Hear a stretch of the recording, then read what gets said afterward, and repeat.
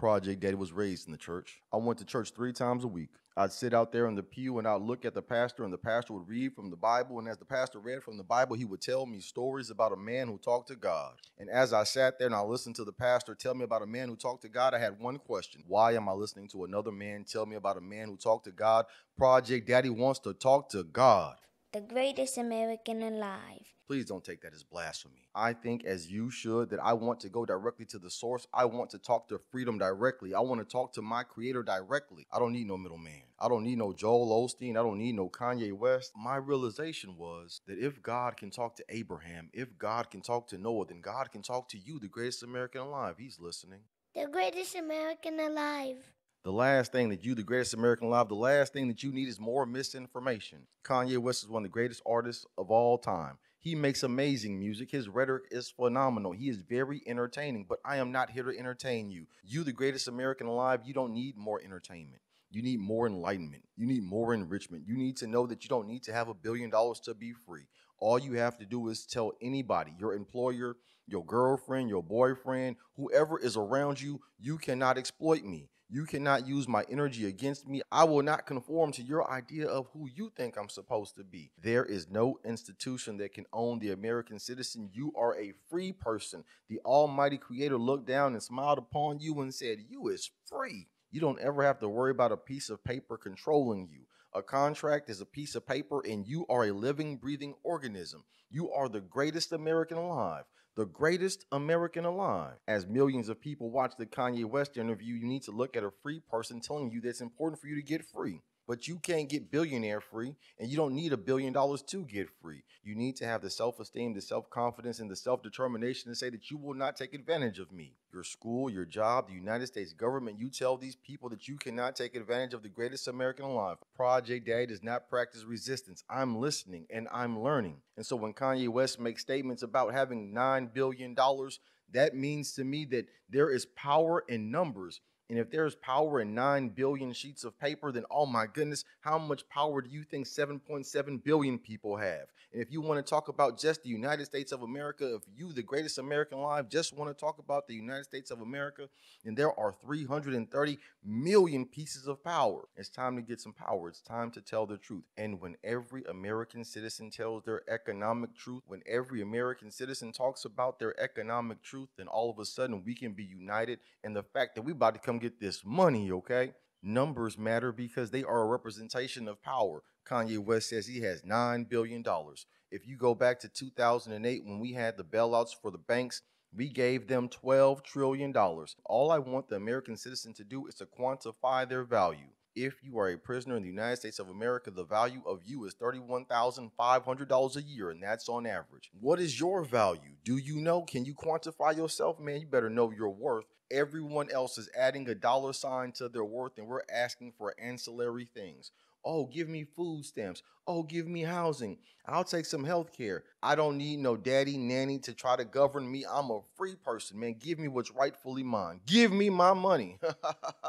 Give me my money. I want what's rightfully mine. That's all. Every institution has an agenda, and they won't tell you what their agenda is. They will use any topic to be divisive, and Project Daddy's not here to be divisive. Project Daddy is here to be united. That's the only thing that we need to do is be united. In this interview that Kanye West did with the Drink Champs, he talks about his wife. You know what? That's what unites us all. This man has $9 billion, and guess what? He has relationship problems. Just like you and I have relationship problems, we go through these things on a daily basis. Life is a collaborative effort, and working with someone is very difficult, especially if they have their own ideology. If we don't know our worth and our value, then we won't negotiate the right way. We won't have a conversation the right way. We'll always be taken advantage of because we don't know what we're worth. You do not need a piece of paper to be free. You own yourself in the physical realm, the digital realm, and the spiritual realm unto perpetuity, and that means forever. And if you want to use any part of me, you have to negotiate with me. You have to have a conversation with me. And if at any time I find that you've been using my information, my likeness in the digital, spiritual, or physical realm, then we're going to have a problem. I'm going to have to quarrel with you. The greatest American alive.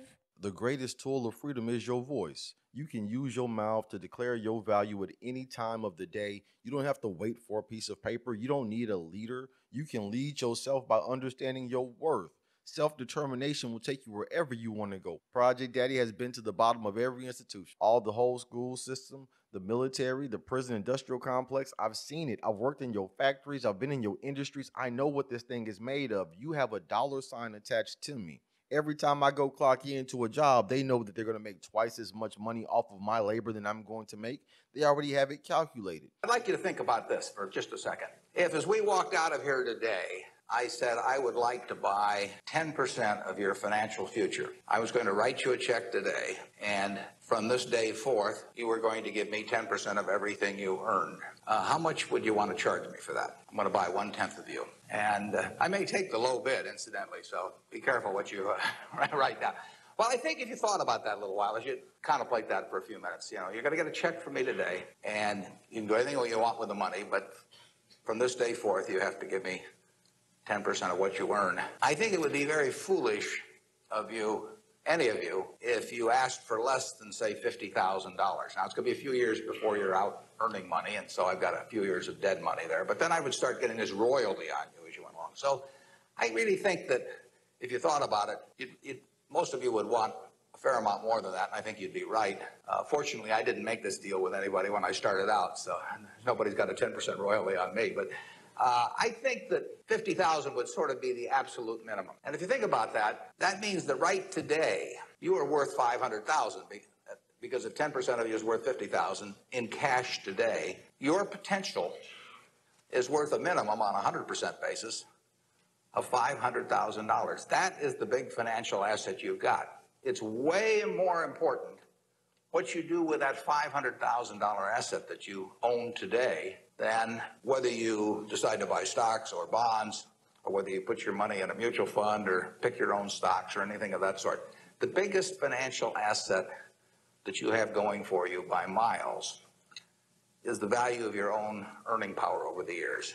So that's really what you should focus on. If you're focusing on your financial future, that means you should focus on you. I want to negotiate my value with every entity that wants to do business with me, with every organization that wants to talk to me. If you want me to go to your school, I need to negotiate what my worth is. If you want me to work in your company, I need to negotiate what my worth is. If you want me to attend your church, I need to negotiate what my worth is. If I'm giving 10% or more to your institution, then I need a whole lot more than pay and go away. I'm not just going to give you some money and be quiet. That's not happening anymore. If it's up, then it's up. Kanye West said it's up. When he says it's up, it means it's time to fight for freedom. And you can only fight for freedom in your economic bracket, okay? You can only fight for freedom in your economic bracket.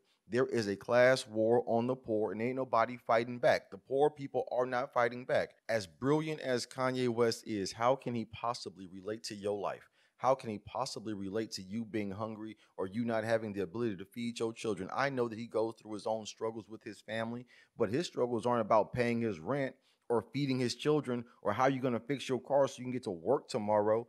He's not going through these things. And so until we recognize that we're in a class war, then we're going to continue to be poor, economically challenged people in America. Kanye West is a brilliant artist, and I appreciate him trying to extend a helping hand to the working class and poor people. There is a class war on the poor, and poor people need to work together to fight back. I don't mind the assistance of billionaires and millionaires. That's cool. But they're going to protect their interests, and they're going to use legislation. We need to tell the truth to get some power. Lawyers are the most powerful people on the planet. The most powerful political organization on the planet is the Bar Association.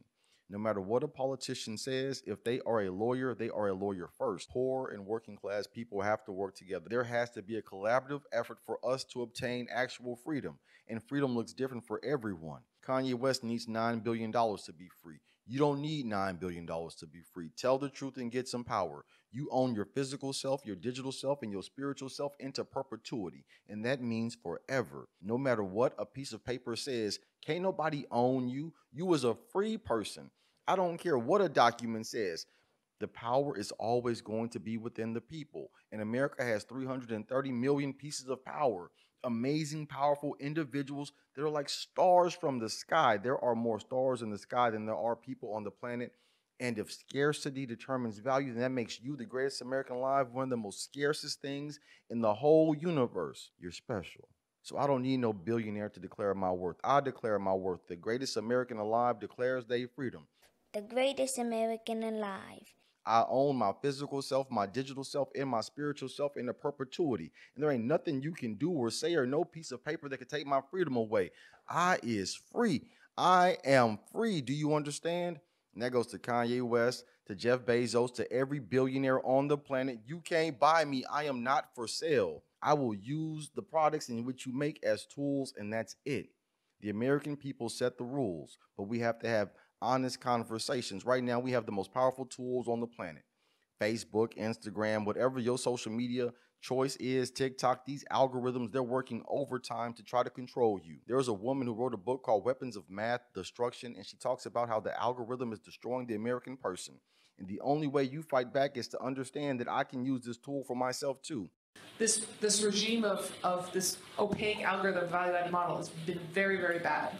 And I think something that's especially insidious about this, so, we talk about algorithms and they can sound very kind of like techie and foreign and things that we don't interact with, but a lot of the algorithms that we're talking about here that we both work on have tons of similarities, sometimes are identical underneath to the algorithms like on Netflix that recommend shows for you or on Amazon that recommend books for you to buy. And if you think about that, we totally know how to handle those, right? Amazon's like, most of the time it's super boring and not insightful, right? Like you bought a Stephen King book and it's like, how about these other Stephen King books? And it's like, you're right, but not helpful, right? And sometimes it's totally wrong and you just go like, where did this come from? And then sometimes you get these beautiful glimmers of insight, right? So I bought the Zombie Survival Guide, and then it recommended I buy this hand axe with like an 18-inch knife that pulls out of the handle. Like, I never would have thought of that. That was a great insight. But, you don't just buy everything Amazon recommends. You don't watch every show that Netflix says to watch. But the algorithms that you're talking about, people don't treat them as one point in a human decision-making process. They treat them as like this oracle of truth, even when they're poorly validated, even when the people using them don't understand them. And that makes them a lot more destructive because you override all of our great human intuition with this little bit of math. I ain't got to give the algorithm nothing to play with. I can give the algorithm very specific information. Right now, there's an economic battle in America, and they're trying to siphon all the money from the poor to the very tippity top of America. Billionaires want your very last dollar. Kanye West and the Donda brand, they want your very last dollar. Nike, whatever the brand is, whatever company you support, all they want is your money. They're going to make commercials so they can try to control you. And I'm trying to tell you that you have to fight their control. Project Daddy is telling you the only way that you can gain control of your life is to tell these people, I don't want your shit. I don't want your Instagram. I don't want your product. And if I do use it, it's because, it's convenient. But if I depend on it, if my life depends on me wearing Nikes every day, if my life depends on me wearing Yeezys every day, then I'm giving these people power over me. I'm giving them the control. I don't want you, the greatest American alive, to give your power away to anyone. Claim your power. Tell the truth and get some power. I own my physical self, my digital self, and my spiritual self into perpetuity. And I don't care what your piece of paper says. You're not going to turn me into a slave. It's against creation. It's against my creator. It's against God Almighty for me to try to sell myself or negotiate myself. The greatest American alive. Right now in America, there is nothing more important than healthy relationships. Go to your loved ones and you look them square in their eyes and you tell them, I love you. Put your arms around them, hug them, kiss them on their cheek. Whatever it is you need to do, let the people that you know around you, let them know that you love them. Support them and tell them what their worth is. To live gratitude is to touch heaven. So whenever you see someone that you love, one of your friends or family, put your arms around them and hug. Tell them how thankful you are for them. Tell them how much they mean to you. You give them some self-confidence and some self-determination. Look them square in their eyes and you tell them they own their physical self, their digital self, and their spiritual self into perpetuity. Tell the people that you love no one can ever own them and that they are valuable because there's not another one of them on the whole entire planet. They are Kanye West. They are Jeff Bezos. They just ain't got $9 billion. You hear me? They just don't have $9 billion. They just don't have $100 billion. There's not enough money in the whole entire world that can buy you. You're the most valuable thing that the world has ever seen. Your mama looked at you and your daddy looked at you and they smiled at you. I don't care if life is hard. Sometimes people make bad decisions, but when people make bad decisions, that doesn't take away how valuable you are. You are the greatest American alive. The greatest American alive. The greatest American alive. The greatest American alive. The greatest American alive. The greatest American alive.